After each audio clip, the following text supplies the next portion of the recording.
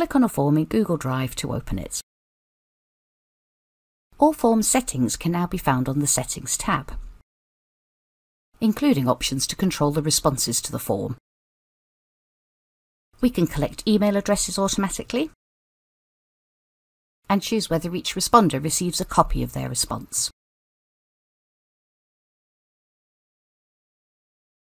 Presentation options control how the form looks to the responder, including the message that will display after they submit the form.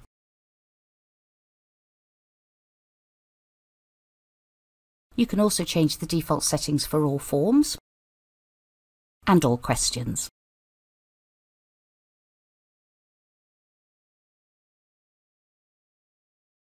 Thank you for watching. Contact us at Ancoris if you want to know more about Google Workspace.